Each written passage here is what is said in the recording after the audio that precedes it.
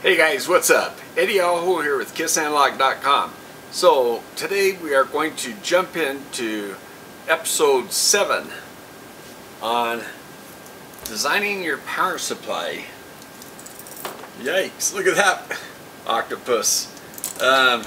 Yeah, they probably shouldn't look like that when they're finished project, but you know, just for demonstration I'm kind of hardwiring it, and it's working out okay so far. But the big question is how many of these big old capacitors? It's really not that large, you know. But how many of these bad boys do you need to get a good power supply for, say, like an audio amplifier? So maybe we'll use that as an example. It's really just the wattage and the transient power that will drive this. So let's discuss that, and I'll bring you over to the notebook. We'll look at some math, and we'll look at some waveforms, and we'll see what adding more capacitors or less capacitors do for you, and we'll see how close the calculated value comes to the actual values. Okay? Is this what we need? Wow, look at that beast. Now that's what I call the capacitor bank.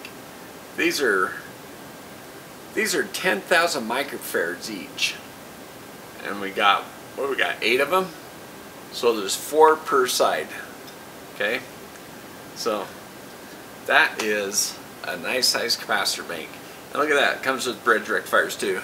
Yeah, I think we'll plug that in to see what that looks like. Let's do it. Okay guys, so as far as the math goes, we're going to call this a capacitor selection power supply design part 7. Design goals say 200 watts output power per side. We're just showing one side here, but the same would apply for both sides.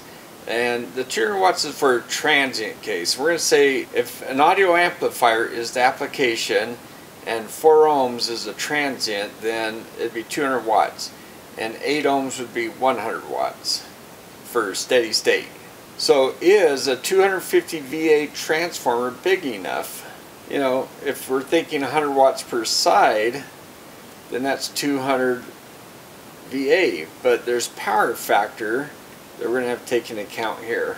Is the resistance of the windings in the transformer such that at 200 watts transient will lose too much voltage? We'll have to find that out. The other part is how many of these capacitors. We just happen to have 6800 microfarad capacitors on hand, so how many of those will it take to meet these specs? Well, the transformer rating is 25 volts RMS at 5 amps out, so that's, you know, 125 watts. So if our VA matches our wattage output, then it says we can get 125 watts on each one, but we know that our VA is not going to be 1. It's going to be some fraction. Power factor is going to not allow us to get that full power out. So now if we want to find out what the peak voltage of that output winding is, so if we were able to use capacitors to keep the voltage right at peak with no ripple, it'd be 35.36 volts peak. But we know we're going to have some ripple, right? Now the equation for power is equal to V squared divided by R. So we solve that by multiplying R over to P, so P times R, and then taking the square root of both sides, so we get V by itself. So V equals square root of P times R, which is 100 watts times 8 ohms, is 28.28 volts DC. So we can't have the voltage drop below 20.28, or we won't be able to, you know, we'll end up clipping our waveform. For the 200 watt case, it's in a 4 ohms. It's 100 times 8, 200 times 4, it's the same. So it's the same voltage. So, you know, the idea is power amplifiers putting out music, it doesn't really care what the note is or how much power or how much impedance the speaker is. It wants to keep a continuous waveform, whatever that frequency of that music is. And, you know, to get that much power in a 4 ohms, we need 28.28 volts. Okay, so sorry about this. That looks pretty bad. So for the capacitor equation, it's I equals C times change of voltage divided by change of time, dV dt. That's what that means. Okay, so that's 28.28 volts divided by 4 ohms gives us I, which is 7 amps. Solving for dV, we have 35.36 volts peak, and we can drop down to 28.28 before we're going to clip our waveform on our music. So we could drop 7 volts, and that time that we can do that is in between charge cycles, which, since we're full bridge rectified, we get 2 times 60 hertz, which is 120 hertz, so we get 8.3 milliseconds. You know, if you're somewhere where you get 50 hertz, that'd be 100 hertz here, so you'd have a little bit more time between. Not much, but a little bit. You put these things here into this equation, and we want to manipulate that equation, so we're solving for the size of capacitor. So we just cross multiply, which puts dt times I and dV underneath I. So we put these numbers in here, 7 amps for I that we solved here, and we end up with 8.3 millifarads, or 8,300 microfarads. So we're going to need 2 of these 6800 mic caps for this 200 watt worst case, because I used the 4 ohms, which is the worst case. These are all kind of linear equations, right? So if I put 8, that would have been half the current, and it would have been half the current over here, so that would have been about 4 microfarads. So for 100 watts, that's plenty big. But for 200 watts, we're a little bit undersized. We need 2 of those. Alright guys, so let's go through this setup, okay? Now, we've done this before in other videos, but I'll just go through quickly. We're coming in for the power. This orange plug in the back of the power meter here. It's a little small power meter. It tells me voltage. I can look at current and power or phase angle. So I will I'll write these numbers down. I'm going to be showing you the scope for most of the measurements, I think. And so what I do is I come out of my power cord that I made here, okay, and I just got to curl up here to kind of straighten things up a little bit, and then the black one comes out and goes through the switch, and from the switch it goes through a fuse, and then into the transformer. And there's 2 primary windings, and I put them in parallel for the US for 115 or 120 volts, and if you're at 220, you would put them in series. But anyway, we've got them in parallel here. Okay, so blue and purple. Now the red wire comes out, goes through the thermistor. So the red one comes out, goes through this thermistor, and then comes to the gray and brown wire. So that's how it goes to the primary side of the transformer. And then on the secondary side, what I have here is one of the windings I am not doing right now. I'm only doing one side of the transformer. So one side is orange and yellow, and that one I'm just got taped up, and I'll just pull it aside. And the other one's red and black.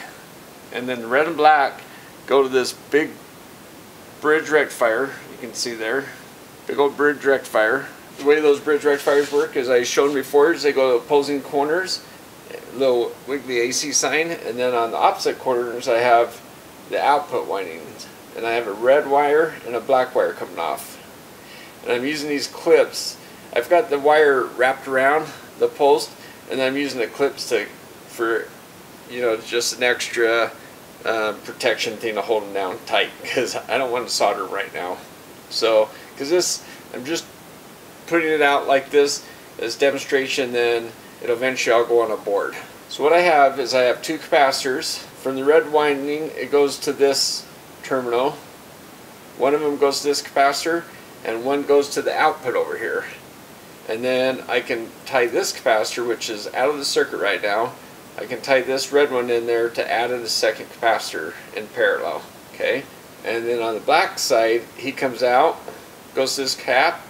He goes to this block, which ties to this capacitor, but this capacitor is not going anywhere, so nothing, it's an open circuit. And then the output of the black one comes over to here, and the load is this yellow and green wire. Yellow is my positive, and green's my return. And then I have a THD meter hooked up here, but I think I'm going to ignore that for this video, okay? Because we're going to just focus on the size capacitor we need. Then I have my scope probe. Okay, so it's pretty simple hookup, and I took off my current probe too. I want to kind of simplify, kind of just narrow it down to what size capacitor we need. And I'm going to use this meter. It's tied to the output of the transformer over here on the bridge. So that's just for reference, and I'll write those numbers down. And then the scope will give me the RMS numbers on the, on the load side. So then I can kind of compare them to what's coming off the transformer. That's the connection. That's the hookup. Now the load is an active load. It's this yellow and green wire. Let's go up to the scope and look at that. And by the way, when I hook up this capacitor, these are 6800 microfarad caps, 63 volt caps. In video number 6, I went through this once before, and I kind of showed close-ups. And also I showed a close-up of the wiring of this, which maybe I'll do that real quick right now. Hold on a second, let me just bring it over here without tearing everything up. Okay, so I got in kind of close here. I hope you can see that well. As I said, the blue and the violet are tied together over here, and the brown and the gray are tied as the other side. And I'm not using a safety ground or an earth ground. I'm just going into the primary side. So basically I got a loop, so it doesn't really matter which one hot or neutral is tied to at this point, okay? As far as the dots go, the black and the red is the winding I'm using on this side. Only one secondary. I'm not using the other secondary right now. So everything I do on this secondary applies to this secondary. I would just use another bridge rectifier and another set of caps for that output, okay? So then that way, and these are totally isolated from each other. You can see that. They're just, everything's galvanically isolated here. So these can be 2 plus voltages, or for an audio amplifier you can have a plus minus, okay? And then in that case you don't necessarily have to have another bridge rectifier. You can just tie the red and orange together, okay? I show that in the previous audio power amplifier design, which we'll go through that too in this probably video 8, okay? One after this one. We'll have a series of these things. Alright, so there we go. There's close-up. I'm going to put it back, and I'm going to take the camera to the scope. Alright guys, I'm going to show you one safety precaution I'm taking, just because I never really fully trust aluminum electrolytic capacitors. I got my face shield here, so I just end up laying that across there, so when I'm flipping the switch on and off and playing around, in case I had a bad cap or something, I don't have a big old guy that's going to blow up on me. So yeah, just thought I'd share that with you. I do actually use some safety precautions. Okay guys, so let's go through the setup quickly. I've got channel 1 is the only channel I'm going to use. Not really using this guy, I can just disconnect him. Okay, so he's the only one highlighted. When I go channel 1, I've got DC coupling, 1 mega ohm impedance. The scope is on the times 10 position, probe times 10. And it's voltage. It's not current, so I'm looking at voltage. And full bandwidth, verts off, and so, and the position is set. Let's see, where is the position right now? Okay, so I'm set right there.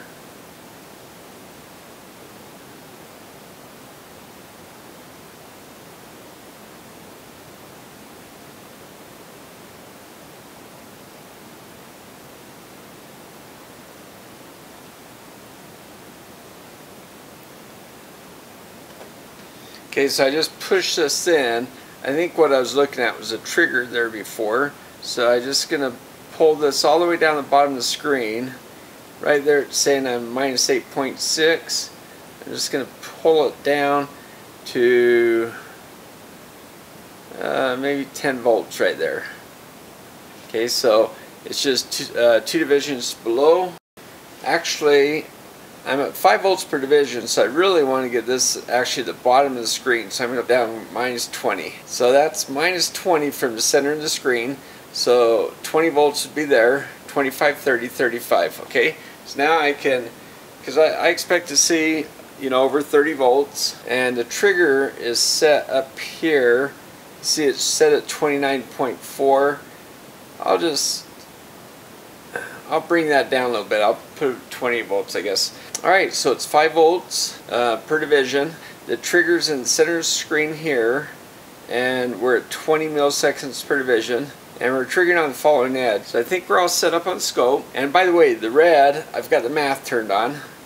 So the math, FFT, and I've got it set at 100 hertz per division, and the center is set at 460 hertz. So we're going to see 60 or 120 hertz over here. So I just thought I'd turn that on so you can see the noise that bridge rectifier generates on the output. We're going to just kind of keep an eye on that, just, you know, for fun, but we're going to focus on the voltage. Okay, so let's turn off the menus. Alright, now that's the scope. Let's look at the load. Alright, so the Kunken, it is set up at constant watts CW.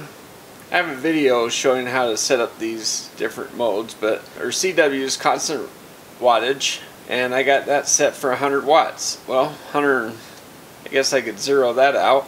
Okay, so it's set for 100 watts. Now if I push that to say set, it's just ready. Now I just have to turn on the watts. But I found that if I push to set, I can come over here and I can change the wattage on the fly after I've turned it on. So let's apply power. When we turn on power, look, the cap right now is charged to 1 volt. It's just self-charged. It's just been sitting there and it's kind of self-charged itself up. So if I turn on the load, it'll just discharge that. Now I'm going to hit the switch and we'll watch the voltage turn on there. Just triple checking everything, seeing everything's okay. Okay, let's do it. Alright, so you can see the voltage on the Kunken is 38 volts. That's what it sees from the output of the power supply. There's no load on it right now, so there's no current. It's just ready to go. I just have to hit this. Now you can see the scope. It says it's 38 volts as well, so it agrees with this. Peak to peak ripple is 800 millivolts, so it's pretty small. Peak to peak ripple. It's pretty hard to see on that. So see it going on here. Now look at this wave, the harmonics. It's pretty clean right now. Okay, so let's go ahead and turn on the load. Oh, by the way, the astrometer, it's saying 28.5 volts RMS coming out of the transformer. The transformer is rated for 25 volts, right? And right now it's 28.5 because there's no load on it, so that's kind of the regulation of the transformer. They'll go a little high when they're not loaded. Okay, so let's go ahead and turn on this load. Alright, so you see the voltage drop here. It's down around. Now you notice it dropped and then it slowly climbed back up. That's showing the current that's going to the output that this load is drawing. Now my Astro is down to 26.7, so it's still slightly above what the transformer says it's rated for, 25, so it's doing pretty well. Now the power meter, it says I have 122.8 volts going in, and the wattage is 119, but you're only seeing 100 watts there, right? Because this 119 is showing 1.236 amps and a power factor of 0.78. I'm going to write those numbers down real quick. Okay, so if you look here on the screen, you can see the ripple there. Okay, I'm going to go ahead and capture this and turn off the power supply just to let it cool down. So you see the loads, voltages, everything goes zero. I'll turn this off. Now let me zoom in on the screen a little tighter.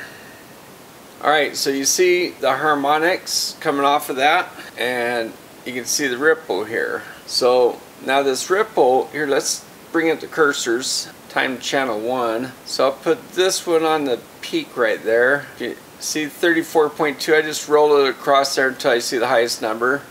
34.2 volts. And then I'll put this one in a valley.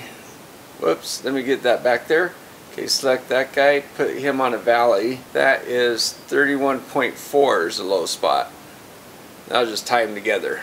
Okay, now you can see it's 3.6 volts peak to peak. I'll write that down. It's kind of moving between 3.4 and 3.6 when it was moving. And then 33 volts RMS. That's what the scope's saying that this is doing. And 34.2. So we got 34.2 and 31.4 is a peak and valley. So that's it. This says 2.8. So between these two that I capture is 2.8.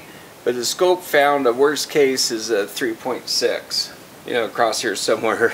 Alright, so one thing to know is the peak, the 31.4, that's above the 28.28 volts we need to maintain, you know, so that in an audio amplifier, if we're doing 100 watts, we're not clipping. So we need 28.28.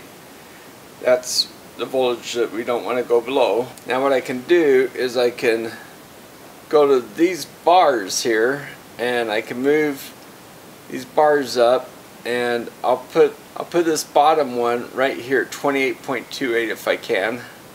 Well, put it 28.3. So this bottom bar is the threshold. We don't want to go below that. Then I'll just move this one up. So right now we've got about 2.9 volts headroom. So that's looking pretty good. As far as maintaining our voltage to get 100 watts, or to get our power out 100 or 200 watts, you know, as long as we don't go below this line here, we're going to be able to maintain our power without clipping the voltage.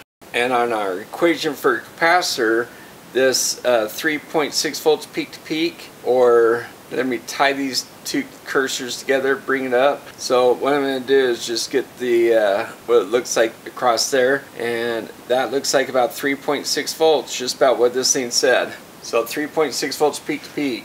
But that ramp right there is what we use for that ramp, and the time of that ramp is what we use for our equation for the capacitor charging. So if we want to get the time, we can do that. Move this guy over to this valley and get the time. Well, get it to this peak here.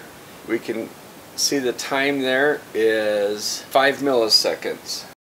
Here, I'm just going to put these cursors back to where they were before so we can monitor that. 28.3 is the bottom one. And right now we have about 3 volts of headroom. Okay, so let's turn the power back on and let's go to 200 watts and see what we get. Here, I'll turn the scope back on to run. Turn this guy on, and let's turn the 100 watts on. Okay, we're back to 100 watts. When we first turn on, it kind of sags. The thermistor is dropping a little bit of voltage. I think it heats up and allows, you know, the full voltage to come through the transformer. So that's why I think we get a little rise in voltage. It doesn't take very long for it to kind of settle out. On an earlier video in this series where I showed adding the thermistor, we kind of show that time lag.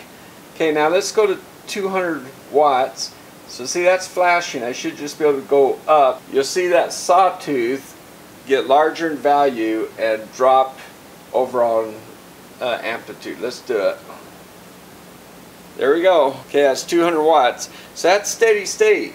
So let's go ahead and freeze things. I'll clip that and I'll turn off the power. Keep the power supply from getting too hot. Alright, so now let me just show what's happened here. Now that dotted line is the 28 volts where we did not want to drop below. So we've dropped below that. The 200 watt case, steady state, is going to cause our audio amplifier to clip, because when the voltage comes up, it's going to be modulated by this power supply like that. We don't like that, so we don't want that. Now the other thing is, you see these harmonics again. Let's just look at those real quick. I guess first we'll capture the voltage here. Let's see what happened here. Now we're at 28.7 volts, so we dropped down to 28.7 and 6.28 volts peak to peak.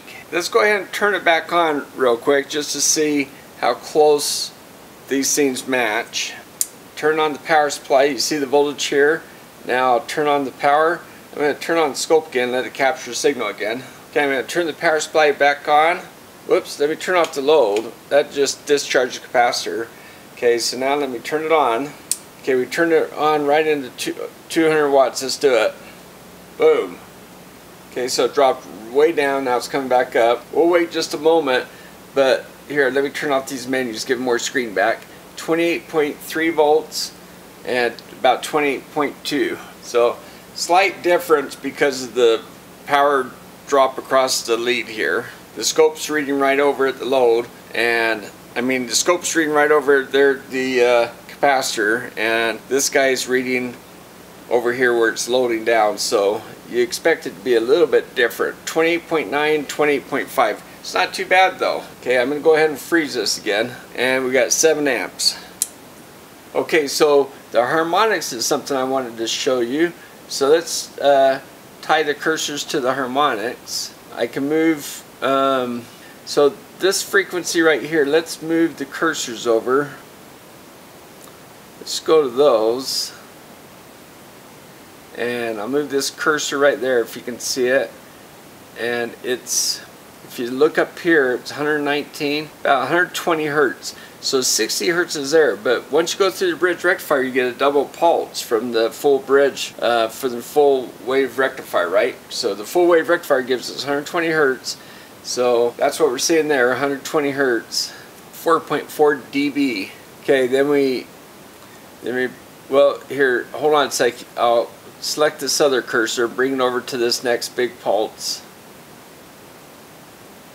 Now it's at 240, so that is okay, so that's the second harmonic of 120, right? It's 2x 120.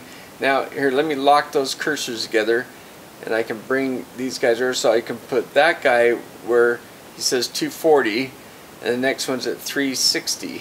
It's off just a little bit, I guess.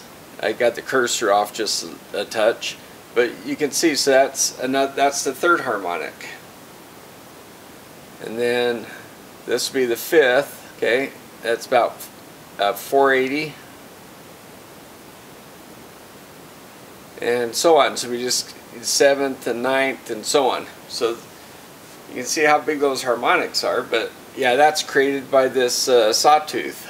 Okay, guys. So now let's do the transient, because remember, 200 watts is really just an audio transient. So let's do this. And what I want to do is I want to go back to 100 watts. I'm going to set that 100 watts. Let's turn that off. We're going to turn on the power. Okay, the power's up. Okay, I'm going to turn on the 100 watts. Okay, now what we're going to do is kind of simulate, 100 watts continuous power, then all of a sudden we get a 200 watt transient. But I'm really going to go 200 watts steady state, and here I'll walk you through it. Here, let's go to a single trigger. Now you see my trigger point was just underneath. Here, let me go back here. See, the trigger's point is just below because I'm expecting that to drop. So do that. Now I'm going to go ahead and hit the up arrow, get 200 watts. Boom. See, it captured it there. So now I'll go ahead and turn off this load, let the power supply cool off. I'm going to go ahead and turn off power too. Now the capacitor's discharged, and I can turn on load and discharge it quickly. Okay, I've turned it back off. Alright, well, so you see what happened? We're operating up here, that ripple up there. Here, let me tie the cursors to the voltage again. Just touch that and it makes them yellow. So this bottom line, the dash one, was 128 volt, or 28.3 volts, right? So you see how it dropped below that dash line? This is what we're looking at steady state, but you see it took, it looked like it probably turned on during this waveform somewhere. So it took, this first pulse did not quite drop below, and then the next one did. So the capacitor's charging, and then discharging, charging, discharge, and so as it discharged here, it kind of discharged past that line. So actually, we got some time, a transient here, where we're above that line. So is that enough of a transient? That's the question, I guess. Let's move the cursors over and see how much time we have there. Okay, I'm going to say it triggered right there, let's just say. So, and then it kind of dropped below. I'm going to say, okay, it didn't. I'm going to give the benefit of doubt, saying it's above the line right there, or even if not, just slightly. And then right here, we dropped the line. So we have this time right here. So I'm in time, so percentage, so that's time, seconds.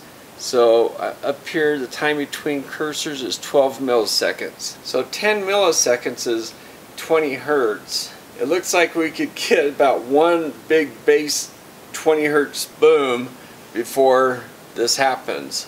Now this is steady state, so if you know the 20 hertz, there's there's 10 milliseconds on, 10 milliseconds off, so this guy would actually have time to charge again. So it'd probably be good for a little bit, but maybe not enough, right? So let's put that bigger capacitor on, and I think this is really what we're going to be looking for. Let's try that. Actually, you know what I'm going to do is I'm going to put this on reference so that we can compare this to the two capacitors. Let's save this one so we can do that. So we'll put it on a reference. I'm going to put on 3. I'm using the other one, so I'm going to say save to reference 3. Select that and save it. Alright, so now we'll put the other capacitor in, and then we'll compare it to this waveform. Okay, there we go. There's reference 3, the white one. Okay, so let's do that. Okay guys, so what we're going to do is just go back to 100 watts.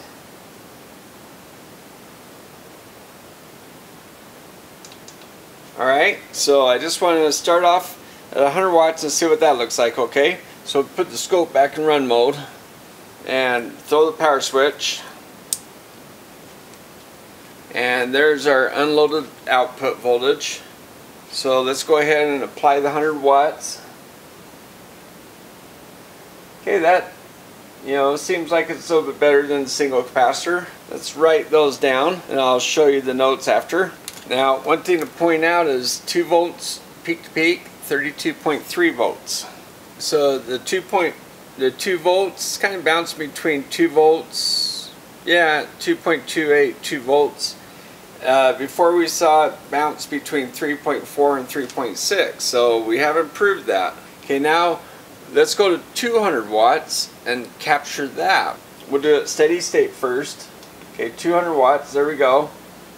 There's the 7 amps, but now look at this, you can see how the yellow is above the white, so it's staying on up higher, right? It's not sagging as far, so that's great. Now you can see the ripple is 3.4. That's about what it was at 100 watts before. We improved about 2x, I'd say. Alright, so that's looking pretty good. Let's go ahead and turn it off for a moment. So now let's go back and try to capture this again, okay? I'm going to put 100 watts, let it stabilize, and then we'll go to 200 watts and capture this thing again, alright? So let's do that again. Go back to 100 watts here.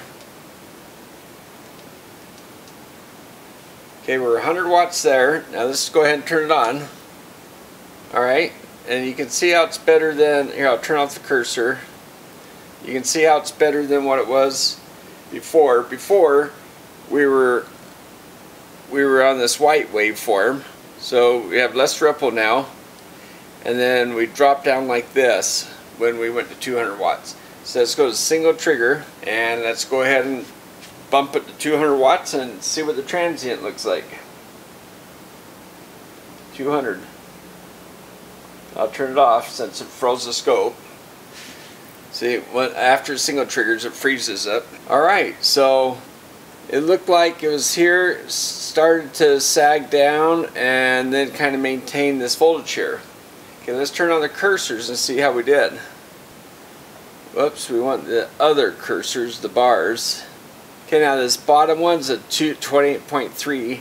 So look, even the yellow one starts to drop below. It did a lot better job. It stayed up quite a while, but right around in here it starts to dip below the line. So let's turn off the reference for now so we can just look at the yellow, the new one. Turn off that guy. Okay, and I'll get rid of this menu so we can look at that. Look. So there we go. So now it took a little more time for it to start to drop down. So let's try to measure that with our cursors. Now my cursor window kind of popped up, so I'm going to move this waveform over. I'm just going to scoot it over.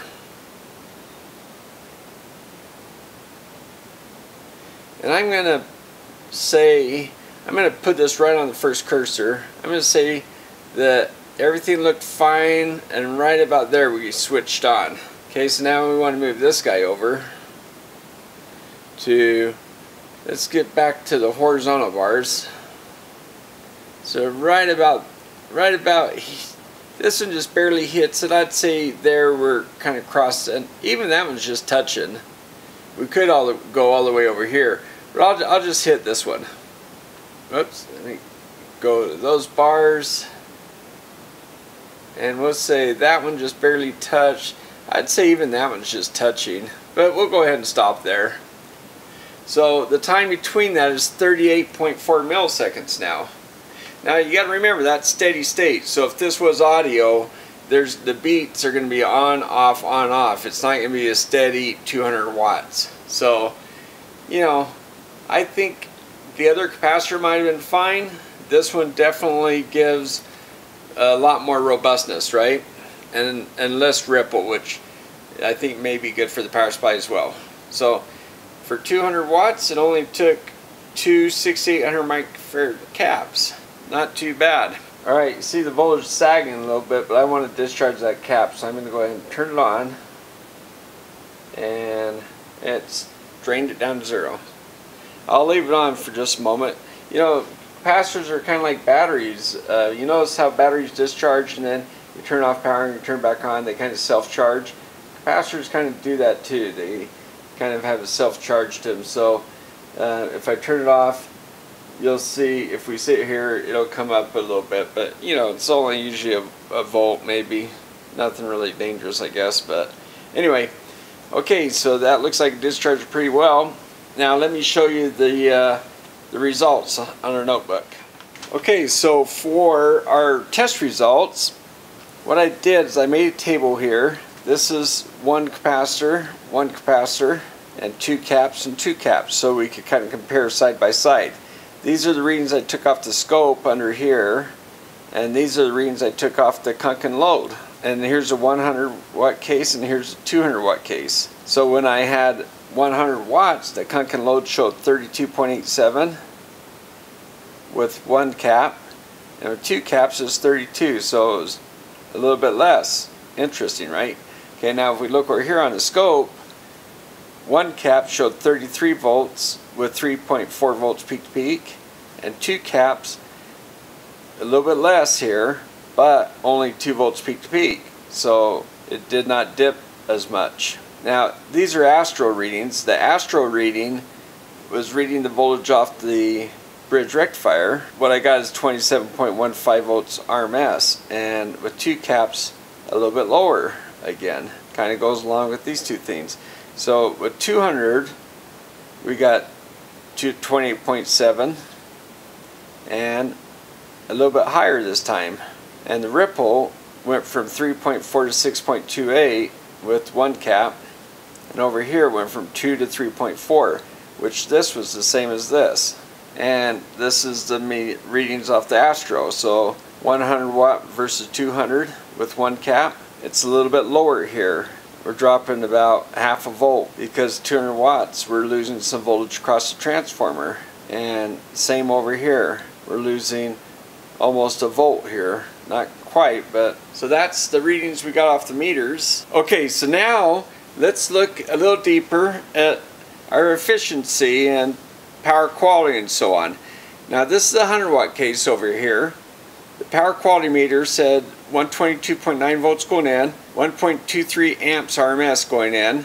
Power factor is 0.78. So when we multiply these two numbers together, these two input, the voltage and current, you know, volts times amps normally is watts, but in this case it's volt amps, because they're not in phase with each other. So we get 151.17 VA, but we only got, the power factor said it's putting out 118.4 watts.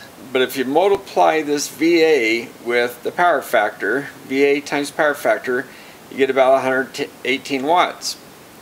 which is about right. That's why when you select a transformer, you need a higher VA rated transformer than your output power you require because of this power factor problem. Now when you go higher in power, it actually gets a little bit better. It's 0.835. Now the voltage is a little bit lower because we got some voltage loss with the current. So the current's about double, 2.53. And if we multiply this volts and this current, VA, we get 307.9 VA. So look at that, 307 VA. Transformer's rated at 250, right? You know, of course, there's headroom in these ratings. That's why we're able to do this. Now, if we multiply that by the power factor, we get 257 watts about, which is about right. So now, if you look at the efficiency in both these cases, 100 watts is what we actually had on our load. But 118 watts was coming into the transformer. So it's about 85% of efficiency. And in this case, 200 watts divided by 257 is about 78%, so a little bit less. With higher current, you get more what we call IR drops. Current is I, R resistance, so I times R is volts. So you get more voltage drops across your elements. You know, we have a thermistor, doesn't drop much, but a little bit. The transformer drops some, and the bridge rectifier drops some. If we have a couple volts with, you know, we always have at least 2 diodes turned on, right? So if you're averaging, say, 7 amps in the output case of the 200 watts, 7 amps times, say, 2 volts, and it'd probably be a little bit higher than that on the bridge on those 2 diodes. So that's 14 watts just on the bridge rectifier. So that's going to make that bridge rectifier a little warm, and that's why it's metal and it gets put on a heat sink.